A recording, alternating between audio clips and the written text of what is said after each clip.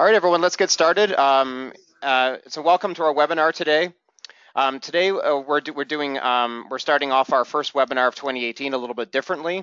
I'll be assisted, or Drew will be actually presenting a NAV Payroll solution to you today. In a couple of minutes, we'll get started with that. Just some housekeeping to start. Everybody's on mute because we're actually recording the webinar. So if you actually have any questions, you can type them into your chat or question panel in the GoToWebinar, and then we'll address those throughout the presentation or at the end.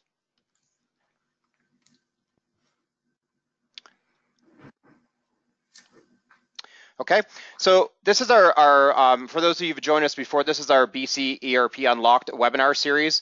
So the webinars you see on the screen here are all the ones we covered in 2017. So we've covered off a lot of territory. And all our webinars are recorded and placed up on our website.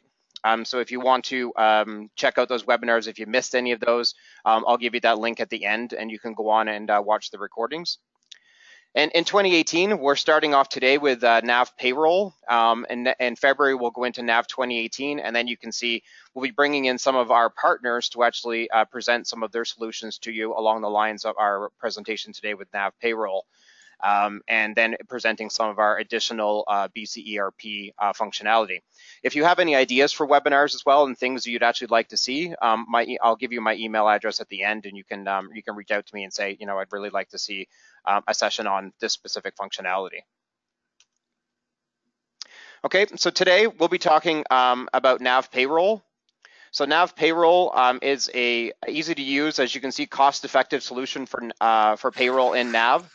This is not an add-in or a separate system that actually interfaces to NAV. This is built within the NAV code base.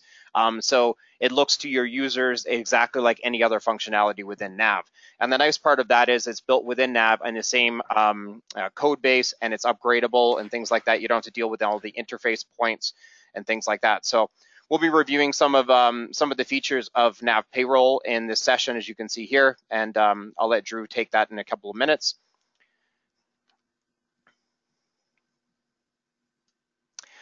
So a little bit about our presenter. So I have Drew Winborn on the call with me, so I'll let Drew introduce himself and talk about some of his past history with NAV and how we came to be where we are today with NAV Payroll. So Drew, go ahead. Yeah, hi everyone. I worked for Holy Guacamole, as you can see there on the slide, until we sold our company to Hormel, and I was the finance director there. I had always was really impressed with the functionality of NAV, especially on the costing side. Being able to have, you know, actual cost, especially with material costing that was as volatile as our main raw material of avocado. Was a great, you know, gave us a great competitive advantage in the industry. However, we always did payroll in-house, and we couldn't really find a solution for Microsoft NAV. So we continued to run parallel with MAS, but I always had to keep outside databases and access and things like that to capture my labor costing and apply it to the material cost that was in NAV to get to a gross margin number. And do profitability analysis. So that kind of was the impetus for thinking about a payroll solution that you know, not only would be the ability to do payroll in NAV, which was a need in the NAV community, but also to be able to roll up your cost with direct labor involved, so you can get to a true gross margin right there in your ERP system. All right, thanks so much, Drew. You bet.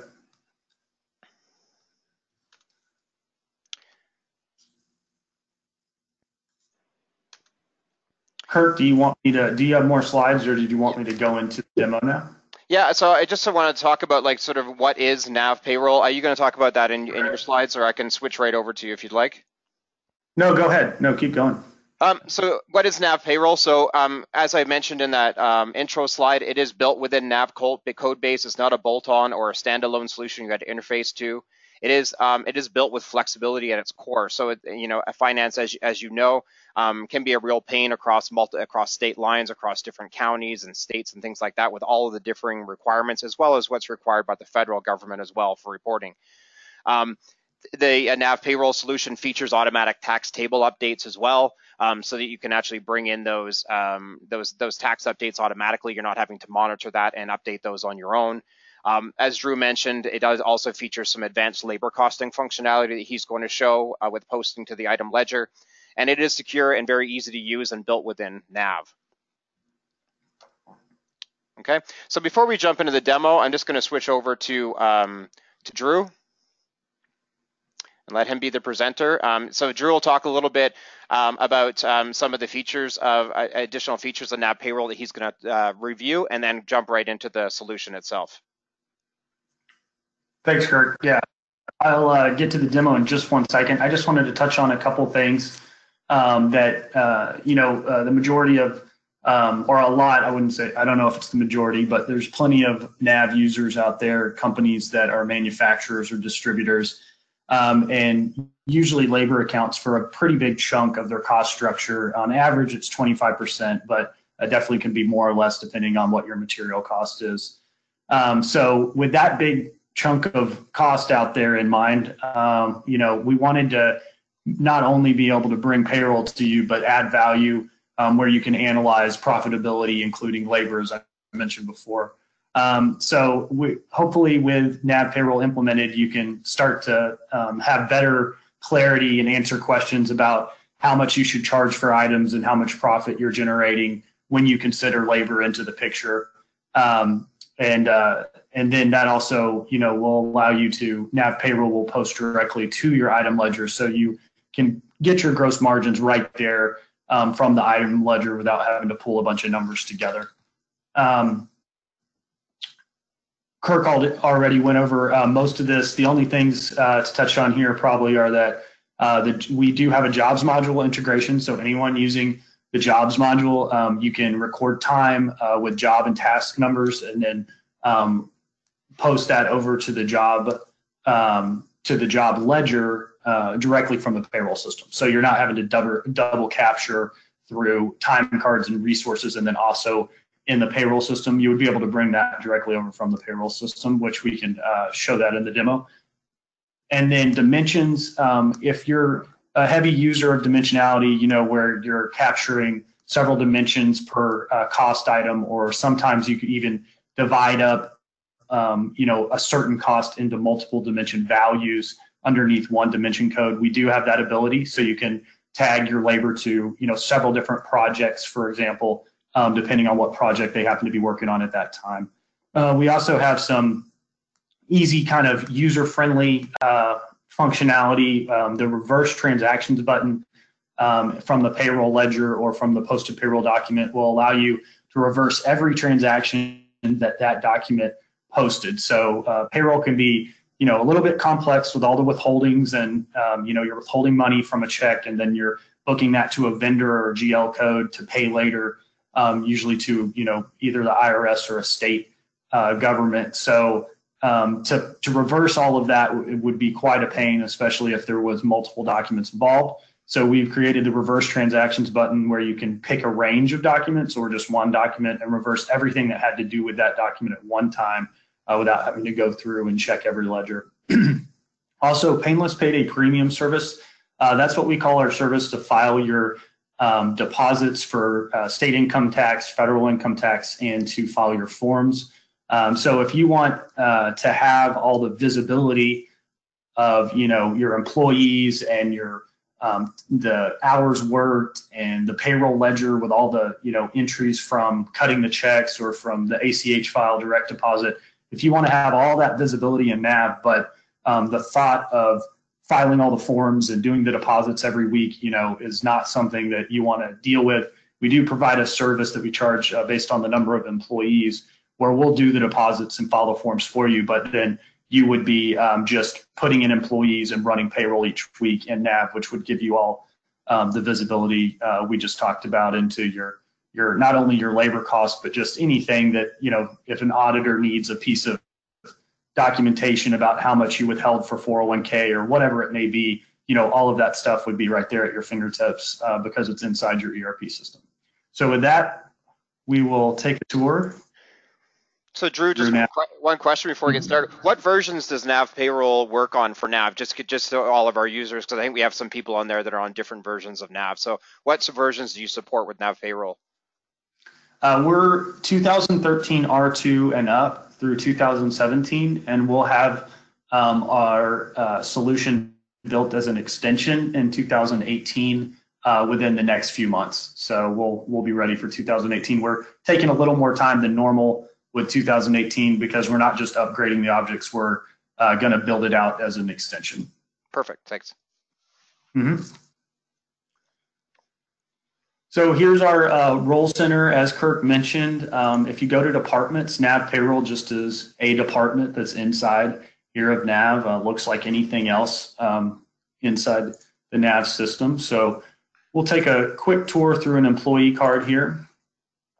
I'm not going to touch on every field because most are self-explanatory here, but we do have a few that I'd like to mention. So we have email that you can send a email check stub to if you choose to direct deposit and then email check stubs out.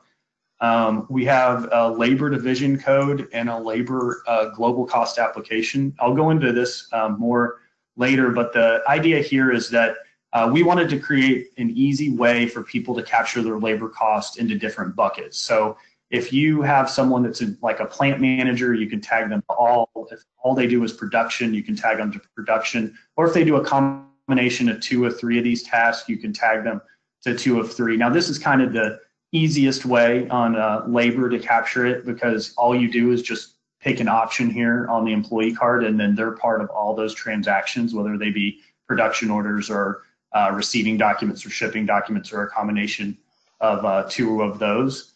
But then we have more detailed ways to capture it. So you can make employee groups that you tag to a work center, and then that group would be on any production orders that go through the work center.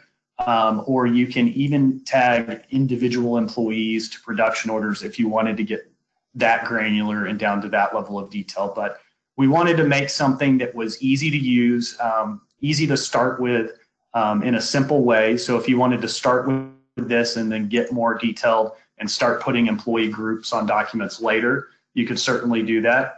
So there's several options of how to use the labor costing, and depending on what fits your company, we should have an option that will work for you.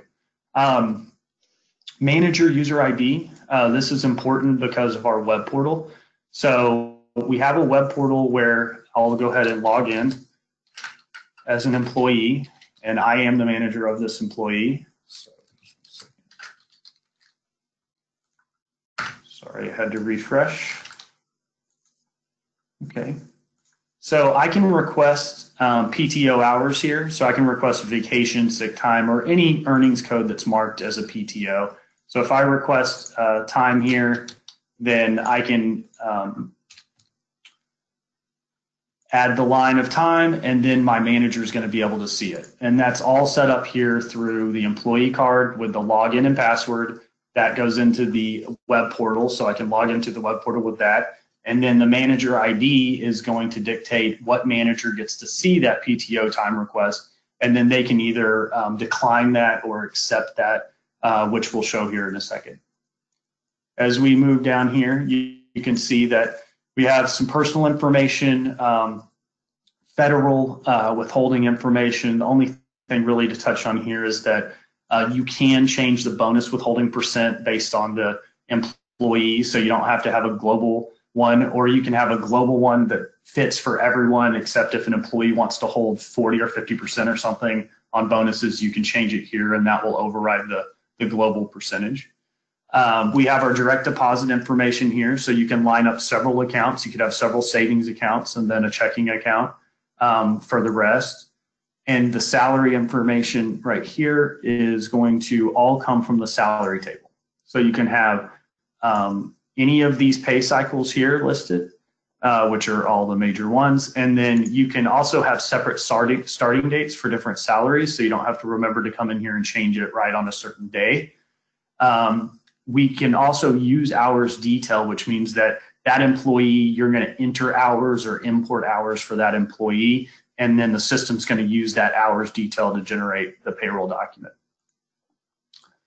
The only thing over in the state section here that I'd like to mention is that we do have dynamic captions here to make it real easy for the user when they're entering different withholdings for different employees. Like if we look at a employee from California, you'll see that they have separate captions here that match the W-4, the state's W-4. Whatever language they use in the W-4, we try to use here just to make it very simple for the user to know where to put the withholding or deduction allowances. So deductions, let's move on to that. You can just line them up down the page here. So no matter how many you have, you just go down the page and add them. You can make them a percent of gross, percent of net, or fixed amount. And if there is an employer contribution, you would just check it off here and put in the employer contribution code. And then that way the system knows that not only are you going to deduct, but then the employer is going to add some to that depending on the setup over here on this side of the screen. PTO hours, we have a lot of options here in the PTO hours. So you can accrue hours. So every payroll document that's posted, it would accrue the appropriate amount of PTO. Or you can lump sum the hours. So you can use the lump sum, add 40 hours or 80 hours, and then just run the accrual journal for all the lump sums and add them at the beginning of the year, which when you add them, it'll automatically change the anniversary date for you. So either way you like to give PTO hours to your employees, we have both options available here, and you can set it to allow negative hours or not, and you can also set up hours limits. So if you want to accrue up to 80 or up to 160, whatever it may be, you put in the limit here, and then it will not accrue past that. Create PTO hours from template. So we have a lot of functionality in here that just makes it easy and quick to set up employees. This is one of those where you can just create a template. Like this labor division of shipping, they all get the same PTO hours. So you would just come in here, pick shipping, hit OK, and then the PTO hours is going to populate with the template that's been set up for shipping. Same thing for deductions. So we can add deductions with a template as well. All right, that's about it for the employee card for now. I'll be glad to come back to it and answer questions if there are any. But now I want to take you over to some of the setups. So I want to show that we have a time clock cross-reference. So pretty much we can take any time clock file, whether it be text, CSV, and Excel, and import it without a ton of development to get that done. So if you're using a time clock and you want to keep it, we can cross-reference the employees to the numbers in the time clock. We can also set up the Excel column letter that it's going to come over in by earnings code. So if you have a time clock that spits out your time in separate columns in Excel or in a CSV, we can actually link them here and cross-reference them. So this is just to show that we don't have to spend a bunch of time developing imports for time clocks. We pretty much already have the cross-reference developed. We also have another cross-reference that would be like more of a down the page time clock. So I'm going to import this file and I'll just show you what it looks like. I have some holiday, regular time, double time, and some jobs over here. So I'm going to import this time with jobs. Go ahead and import this. And then let me show you a little bit about the earnings rate table, since that had some double time. We have a lot of flexibility around our earnings codes. So you can make an earnings code that is a multiplier off of the regular rate. So this one's going to be a 2 times multiplier off of the regular rate and have a starting date and ending date to that earnings code. Or you can leave these blank and that would just always apply. But this is exactly like the sales price table, same type functionality where you can pick all employees, labor division, posting group, or single employee. So you can pick a group of employees that it applies to, apply it to everyone, or just pick an individual. You can also make it a fixed rate, hourly, or piece rate, or you can make it a multiplier. So Tons of flexibility around this table. This pretty much can handle any earnings requirement, whether you have like a double shift that you give, a 1.75 times regular earnings or whatever it may be. We can handle it here with the earnings rate table. We had a double time on that one that I imported. So I'm going to go over here and just start processing the payroll document. Now, normally you would never process a payroll document, on its own. Most likely, you would always do it in a batch. So we'll certainly do that. But just to show you what the full document looks like, I wanted to go ahead and just do one. So this is off of the hours that we imported. So this employee is set up to use the hours detail. You can see here that the double time automatically came in and doubled the rate because of the earnings rate table that I just showed. All the jobs and tasks came in automatically as well. Had some regular time, had some overtime, and had some holiday. This all came in from the import, and then automatically generates the correct amount of deductions, withholdings, and all the other things that are related to payroll taxes that you must pay. So from here, I'm just going to print the check so you can see what our check looks like. So we have, a stub with your PTO hours. All of these numbers and captions and everything can be completely moved around very easily. They're all part of a very large array of that you can easily manipulate. So if you have a payroll check that you want to continue using, we can certainly adhere to that. Here's the check part of it, and then we also have a stub on the bottom. Even if you need to move, one stub to the middle and your check actually is supposed to be on top, that's really easy to do because of the way that we've developed this payroll check. So now that the check is cut, we can post this. Now I want to go back to when I requested some PTO time. I want to show that, see, now that's showing up here in this hours approval. So I'm the manager of this employee. So what I would see here is all the different amount of time that my employees have requested off in this screen, and I can select and decline or approve. You can see over here, I also have the information I need to make this decision. I have the hours that they currently have accrued, and I have the projected year-end hours. So I have everything I need over here in order to make, the decision of whether to decline or not. I also have some year-to-date hours, some future hours that are going to be accrued, and how much is projected to be accrued with this being, if I go ahead and approve this, with that being approved, how much they'll have left. So tons of information just all on this one screen for the managers to use. I'm going to go ahead and select and approve this. All right. Now that I've approved that, before I run the batch payroll, I do want to take you over here to the employee portal and just show you a couple other pieces of functionality that are in here. The hours details is exactly like the PTO request, but this would be for if you wanted employees to enter their hours, and as you can see here, you can put dimensions or jobs on them, and then this also would show up for manager approval, and then they could approve the time, and that would be brought into the payroll document. If time isn't approved, but there's some time outstanding there that's not approved, it will bring the payroll processor a message saying that there's time out there that has not been approved by a manager, so that they know that they need to check with that manager and see why they haven't approved that time. Posted payroll processing. This is just so that you can send your old check stubs to yourself or to another email address, so that way you're not having to go to the payroll processor to ask for check stubs. Accrual request history. You can see here that I just approved this. You can see the time right here that I've approved it, the day that it's been approved for, and what type of earnings code it is. You can also see that I declined one back on in 2017. So there's history here for the employee. There's also hours remaining, PTO hours remaining, and projected year-end hours here for the employee to use. So they have that information without having to ask for it. Okay, let's move on to batch payroll. This is how you would normally process payroll.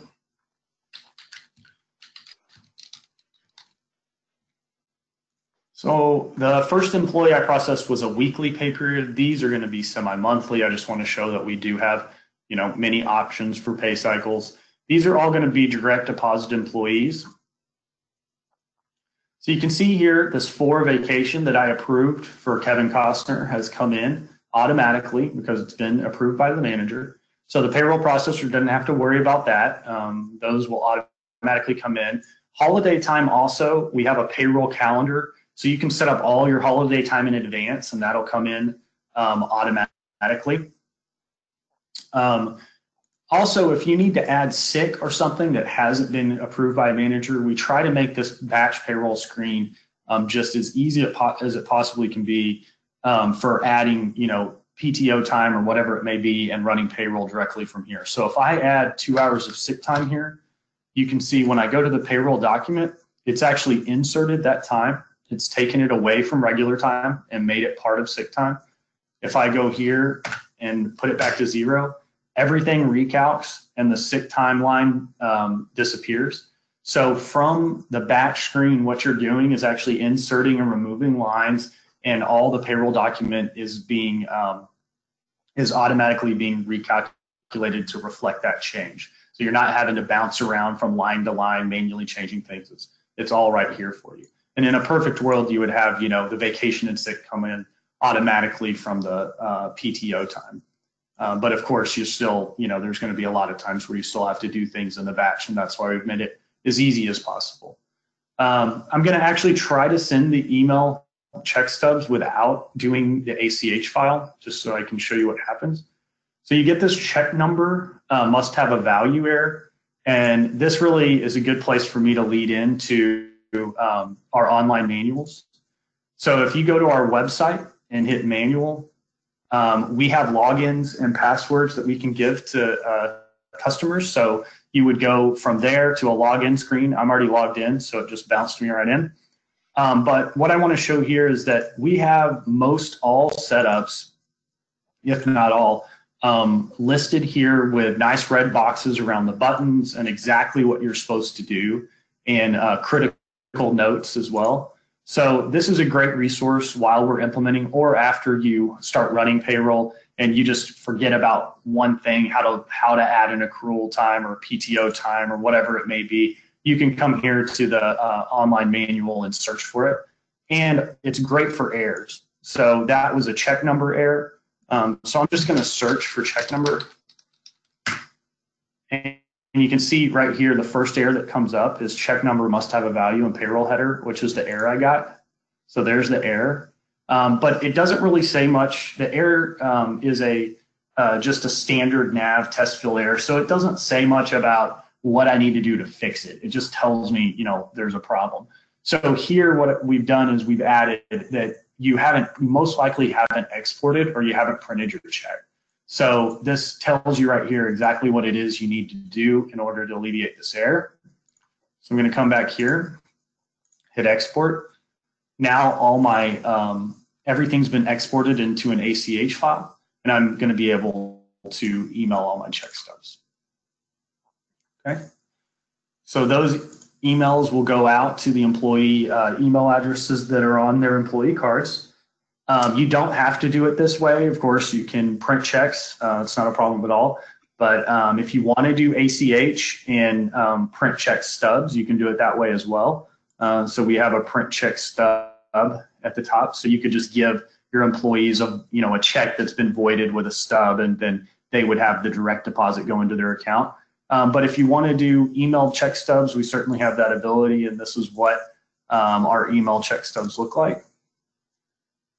So we have a nice check stub here with the remittance advice number. That's what's going to be on the transaction in the bank. You can see all 4 of those just came through that I just did. So back here, they've all been, the check printed and check stub emailed both get checked off, and I can transmit to an ACH file for my bank and post. Okay, so that's pretty much, running a payroll batch. It usually can be done in the matter of minutes, kind of depending on how much, PTO time you have to go through and adjust. But if the managers are approving it and everything, it should just be running the batch, printing the checks, or creating the ACH file and posting.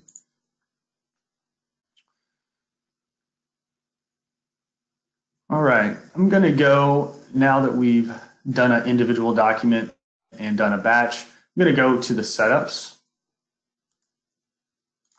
So I definitely want to emphasize, the ease of the setups. One thing that we tried to do is make it simple to set up a code and make it, exempt from any taxes it might be exempt from. So you can see in our payroll setups, it's very similar to other NAV, code setup. You set up a code, give it a description, and then if it's exempt from federal withholding, Social Security, Medicare, state, or if it's a garnishment, you just check off a box. So there isn't anything that you have to do with certain orders of deductions or orders of withholdings or anything like that. It's just you come in here, for example, 401k is going to be exempt from federal withholding, but you have to pay FICA, these two on it.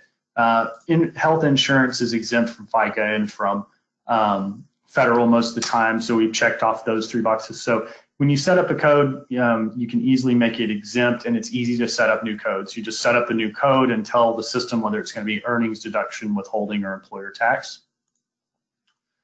I've already mentioned the templates, but I'll show you what those look like. So if you have some admin people and they always get this amount of PTO time per year by earnings code here, you can set them up in a template, shippings down here. And then as I showed you on the employee card, you can just apply those templates instead of entering every line. Same thing with deductions. We have some deductions that we always give admin staff and deductions we always give shipping. So I have set up those in templates.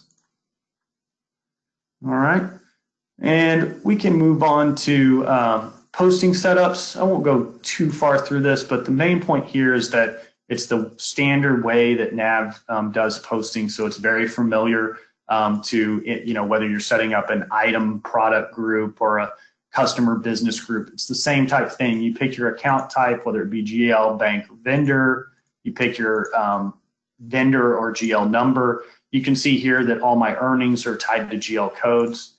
But my withholdings and deductions, a lot of them are going to be tied to vendors because I want my federal income tax to post directly to the vendor that I'm going to pay when I do my deposit every week or every month, whatever it may be.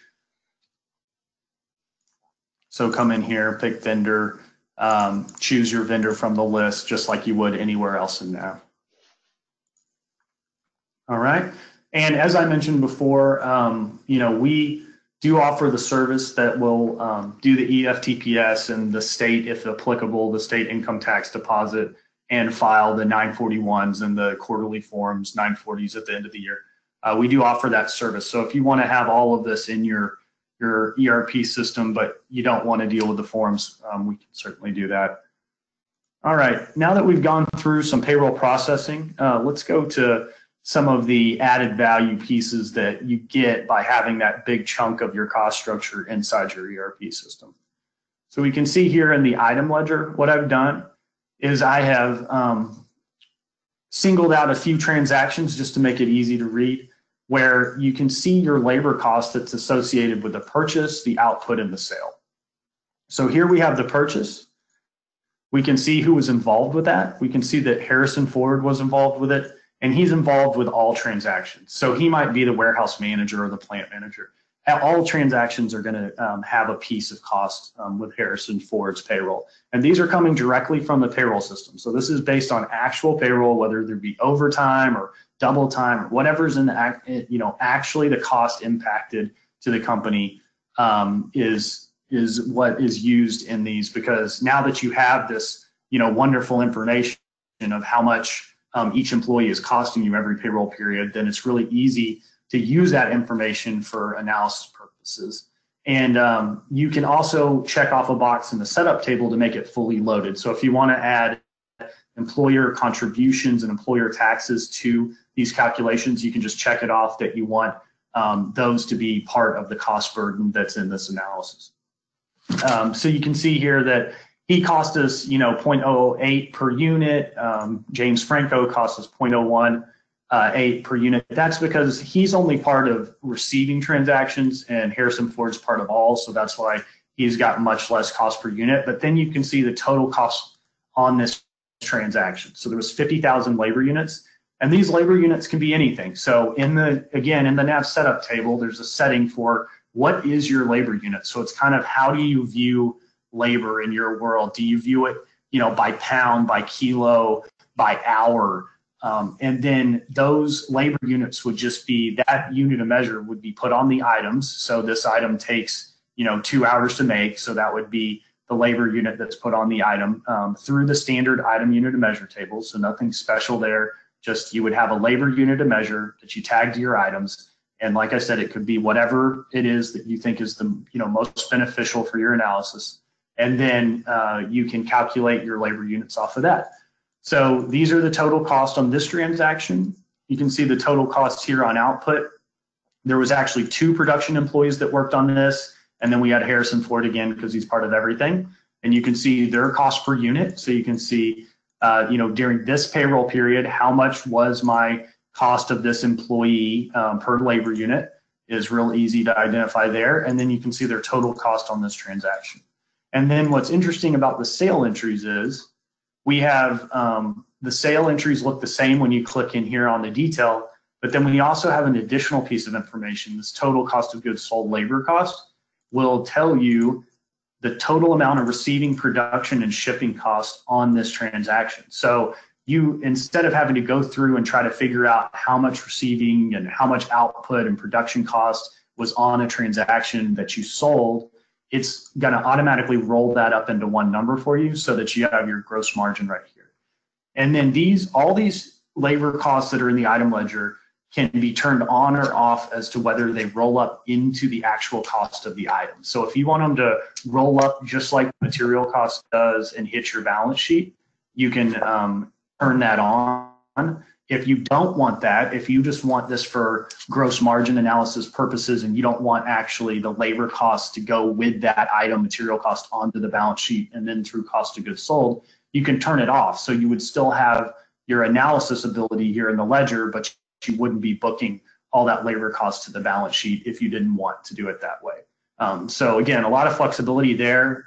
You can kind of decide how you want to administer this, and it should give you a ton of visibility into your profits by item or even by transaction here. Another piece on the labor cost front that I want to mention is that we do integrate with the job ledger. So we have this transfer payroll to job ledger. You can see here, this was the original document I imported with he worked on this job 20, task 10, and then the rest were on job 10, task 10. But the interesting thing here that I want to point out is that you can see the actual numbers that came over from his payroll document. That was the double time, that was the overtime, and here's the regular time. So we can bring this information directly over to the job ledger and post it against a job. So when you're doing analysis of your profitability of how much you billed out for this employee on the job versus how much he actually spent working on the job, it's really easy to do that because you have your actual cost here from the payroll system. The last piece of value add, of having all your payroll in NAV, I would say, is going to be the ability to add dimensions. So I'm just going to run our payroll document here. So you can add dimensions across the line, just like anywhere else in NAV. But the really interesting part here is we have a dimension allocation. So if you had him working 40 hours and then 46 hours on 2 separate projects, you can put in here 40, say you worked on this project for 40, and then 46.66 worked on this project. So, and then when it posts this document, it's actually going to post it across those these two dimensions. So it's going to split the general ledger entry by dimension, even though that it's these 2 dimension values are underneath the same dimension code. You can split one line into 2 dimensions. And then of course you can have your global dimensions on the line that you can add and all the other great dimension ability that you have with NAV. The only other things I think that I had wanted to mention were that, as I think Kirk touched on it, we do have a tax table that's in it's in our cloud database, and we set up a job on the customer side to run every night to refresh their tax tables. So there's no uploading, downloading, or manually entering any taxes. Those will come from our table. Because of how streamlined that is, we were actually just a week ago today. Last Thursday, the IRS gave guidelines on 2018 withholding rates, and they were all a little bit lower than they were in 2017 because of the new tax law. We actually got those updated over the weekend, and all our customers that are running payroll this week are able to use those new lower tax rates because as soon as we updated our tax table, everything was pushed out to the customer databases automatically overnight. So we can get things done pretty quickly. Before I throw it back to Kirk, I was just going to see, Whit, is there anything that you think I should touch on? One thing I was going to, last thing I was going to show is reports, and if there's anything else that you think we need to go over, please let me know. The payroll report, I just wanted to quickly show that if you elect not to have us do your deposits and tax form filing, that's perfectly fine. We have the federal ones in here. So you have 941, 940, W2, W3. You can print them directly from NAV Payroll. And we also have a payroll report that's extremely flexible. So I'm going to go and just show real quickly how you can add to this template. So you just create a template with a code, and you pick all the codes that you want to be part of that, and then it automatically groups those into a column. So if you want to show, for example, all your employer contributions, or let's say all your deductions that are exempt from federal withholding, you need to show that to an auditor or something like that. Highlight those two codes, pick them, they come in here. I'm going to call this deduction exempt. And then I'm going to pick this template into my payroll report. All the settings are going to automatically change to what's in my custom layout here. And then when I preview it, you can see that I've got my earnings, employer taxes, and now my new column deductions that are exempt. And you can see one employee doesn't have any exempt deductions and the others do. So another great thing about this is, like, if you need to build a template for some sort of deposit, online deposit, you can, like the EFTPS deposit, for example. So I've made an EFTPS deposit. Anyone's familiar with that knows that they're going to ask you for three things: Social Security deposit, Medicare, federal withholding. Social Security is going to be both sides, the EE and ER side. Same thing with Medicare, and then federal withholding is just going to be how much federal income tax you withheld from that employee. So I have those lined up in the exact order that they're going to be requested.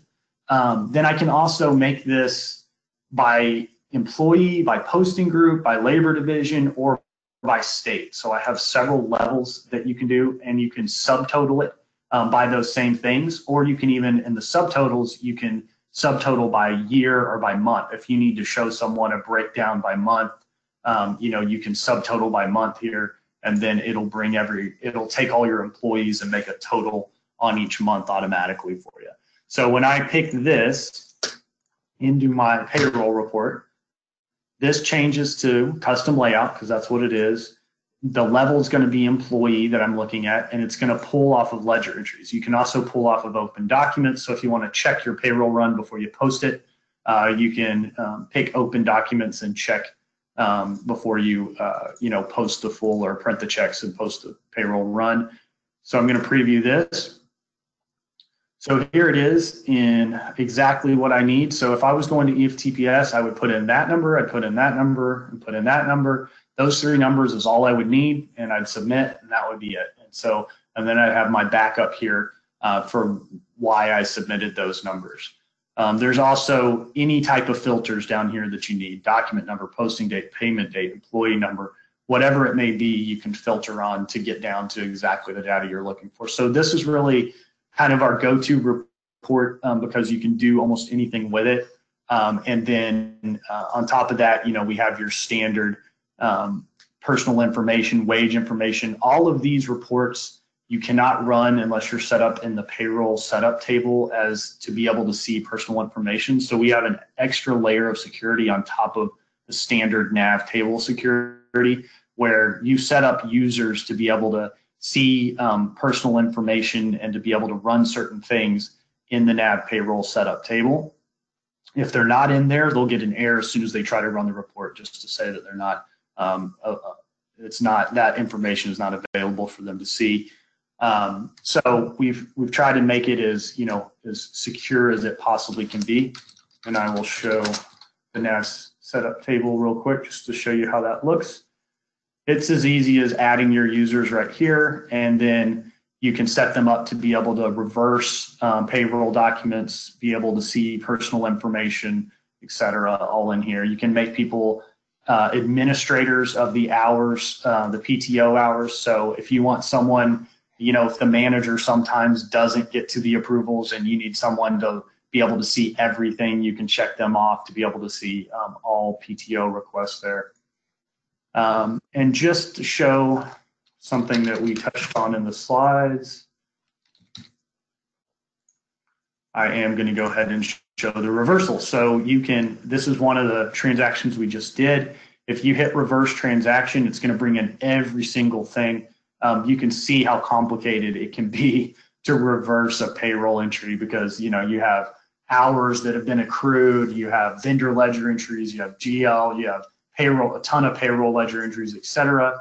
But if you just hit reverse, then those automatically get reversed because of our programming, and then it checks it off as reversed, which removes it from the payroll ledger. So it doesn't delete it from the payroll ledger, it just checks it off as reversed. You can see right here we have reverse set to no. If I uncheck that, then now all of those transactions that I just reversed are going to show back up here. So you can have a history of what you reversed, but it will not show by default in the payroll ledger. You can also reverse multiple entries by selecting a document range. So you can select the whole payroll period or just select a payment date that something went wrong on, and then you can reverse all the entries associated with that. Okay, I think that is about everything I had to show, unless Whit or Kirk, you would like me to show something else, or if we have any questions that I can address, I'd be glad to do that now as well. Okay, what I'll do is I'll switch back over to me. Okay. And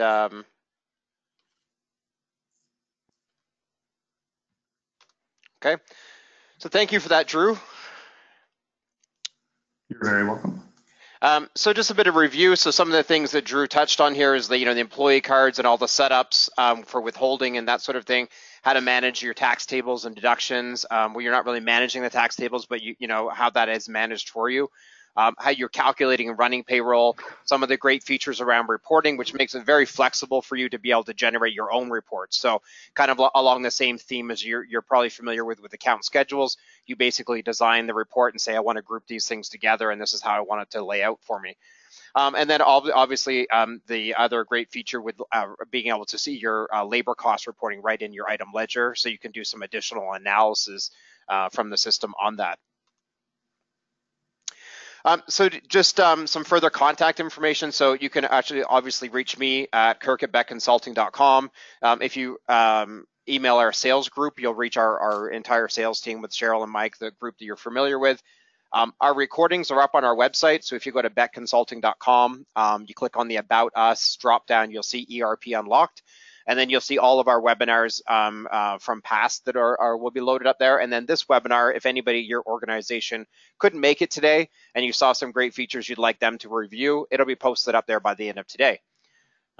So you'll have access to it there. So our next webinar will be the third week in February. I believe it's right after Valentine's Day on the 15th. The invite will be going out to you shortly for that. And this is where we'll be doing a bit of an intro into NAV 2018. So what to expect with the latest features of NAV 2018, which was released on December the 1st. And we're in the process now of migrating all of BC ERP into NAV 2018, and we'll be starting to implement that shortly. So what I will do in February is I'll take you through some of the features of 2018, and that'll include looking at some of the different ways you can access NAV with a web, phone, tablet, or desktop client. Talking about some of the closer integration that Microsoft's working on with the Office stack, and then some other features in there, which is a nice one is the Accountant Hub, which we'll talk about in that webinar, where you can really give access to NAV to some of your outside auditors and things like that. So that's a nice little feature that's been added there as well. Okay, so that's our webinar for today. If you have any questions, please feel free to reach out to me. I'll put my email address up there again. If you have any questions about NAV Payroll, you want to know what that'll cost for your organization, please reach out to me, and we'll speak to you as far as how many users you have and locations and things like that, and we'll come up with a cost proposal for you if that's something you're looking for. And if you have any questions about NAV Payroll in general, please reach out to me, and then I'll funnel those over to Drew and Whit. And one of the other advantages I didn't mention about NAV Payroll is that NAV Payroll is fully supported and implemented by Drew and his team at NAV Payroll. So we have the experts from NAV Payroll actually helping you with the implementation, the setup, and the support post go live as well. So you're not relying on us to provide, the expertise in payroll for you, and we provide the expertise for you on the food side, and we have the experts at NAV Payroll helping you with any of your payroll questions as well. So, after the implementation of NAV Payroll, Drew and his team don't go away; they're there and accessible for you to provide support on the system as well. Okay, so thank you again for attending. If you have any questions, please feel free to reach out. And thank you, Drew and Whit, for joining me today. And we look forward to seeing you next month on our intro to NAV 2018. Thank you. Thanks, Kurt. Thank you.